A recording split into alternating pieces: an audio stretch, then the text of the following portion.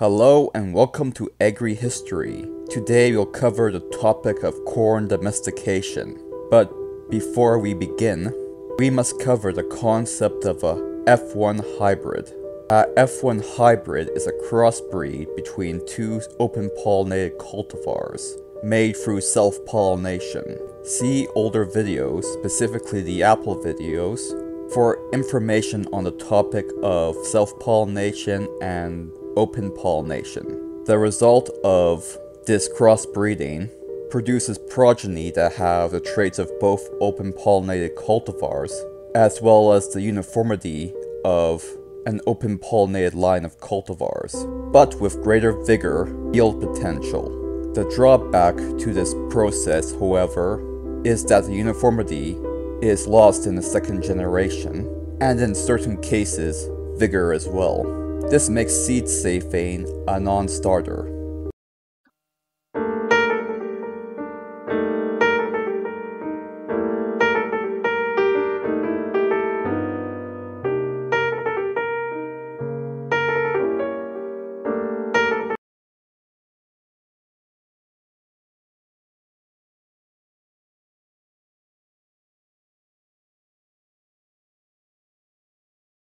The origins of corn is still somewhat of a mystery. However, what the archaeological and genetic data has shown us has revealed much of what went into the cultivation and domestication of corn. In Central and South America, corn has been a main food source for many empires, such as the Inca, Maya, and Aztec of Central America. The first substantial contribution of archaeology to figuring out the origins of corn was a mound found in the Bat Cave of Mexico. This cave was excavated by Herbert Dick of Harvard University in 1948 and 1950. The mound contained corn cobs and other remnants of corn at all levels. These remnants showcased the evolutionary sequence with the oldest being at the bottom and the most recent being at the top. At the bottom layer of the mound, tiny cobs that were 2 to 3 centimeters long were found and radiocarbon dated to about 3600 BC. People studying the anatomy of that cob discovered that it contained traits from both popping corn cultivars and a type of corn called pod corn. Pod corn is a type of corn where the kernels are kept inside bracts within the cob. This strain was reverse engineered by crossbreeding existing strains of pod corn with existing strains of popcorn corn, and then back-crossing that hybrid back into popcorn corn strains. This reconstructed strain had 2 means of seed dispersal. One was through the use of fragile branches on the tassel, and the other was kernels on the ear that were not completely enclosed within the husks, showcasing what corn might have looked like in ancient times. In 1949, the La Pera cave of northern Mexico was excavated, and like in the Bat Cave, a similar sequence was found, with the earliest corn being dated to 2500 BC, based on radiocarbon data. This variety was identified as a still existing corn strain called Natal. The earliest cobs in that cave were larger than the earliest cobs of the Bat Cave, giving some confirmation that the researchers were on the right track, and that the dates were probably correct. In a third cave called Romano's Cave, they found remnants of teosinte, a close genetic relative of corn. These specimens were dated between 1400 BC and 400 BC, and more excavated specimens found were dated between 1800 BC to 1400 BC. Since teosinte was not found growing in the wild in this area, the researchers could only draw 2 conclusions. The first one was that teosinte was used for crossbreeding by farmers of that area.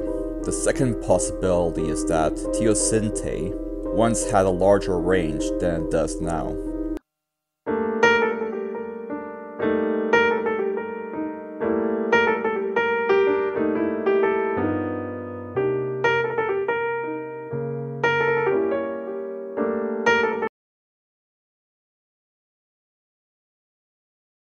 To figure out if the hypothesis that corn was bred from teosinte, the researcher George Beadle crossbred corn and teosinte together. And based on the frequency of progeny that looked more like teosinte and progeny that looked more like corn, he deduced that as few as 5 genes might be responsible for much of the differences between corn and teosinte. Later genetic studies by John Dobley found genetic evidence that supports this hypothesis, and he began narrowing the genetic pool to find the genes responsible.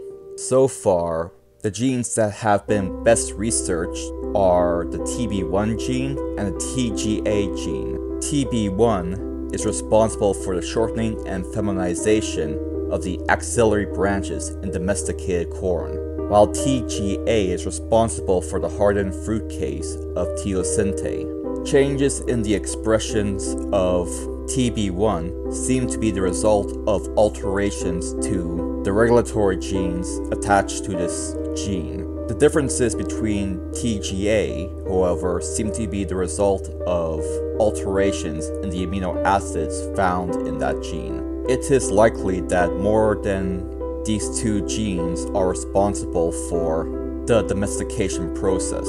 Unfortunately, nearly 500 regions of the genome show evidence of selection during domestication, so finding the morphology changing genes will be more difficult than expected.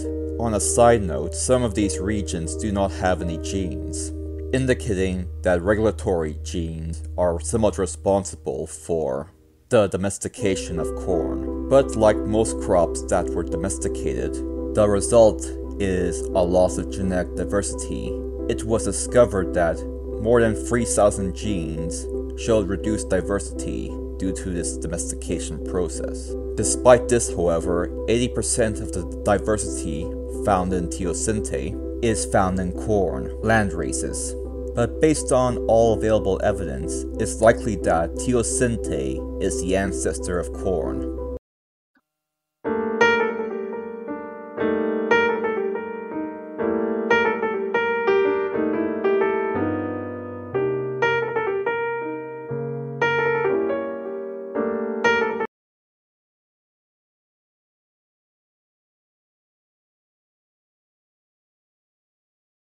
The first corn breeding that happened was with open pollinated cultivars, such as Reed Yellow, Dent, Krug, Learning, and Lancaster Surecrop. These were bred by mass selection that was based on plant, ear, and grain type. This early work was done by farmers and seedsmen. This provided germplasm sources of which inbred lineages to make the F1 hybrids. But prior to that, these open pollinated cultivars were used for grain production. In the 70s, a new set of breeding procedures was used to improve the new strains of open pollinated corn.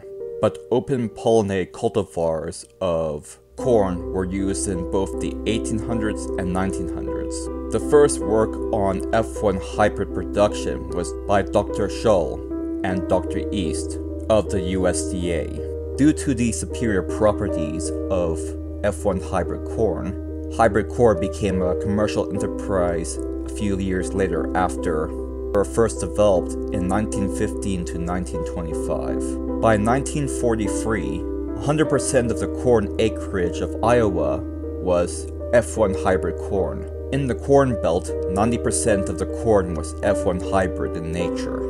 But the whole of the United States was only 60% of the corn acreage when it came to F1 hybrid cultivation. However, by 2011, 80% of all corn cultivars were F1 hybrids. This concludes our video on corn. Stay tuned for the next episode on barley, where we close the book on grains.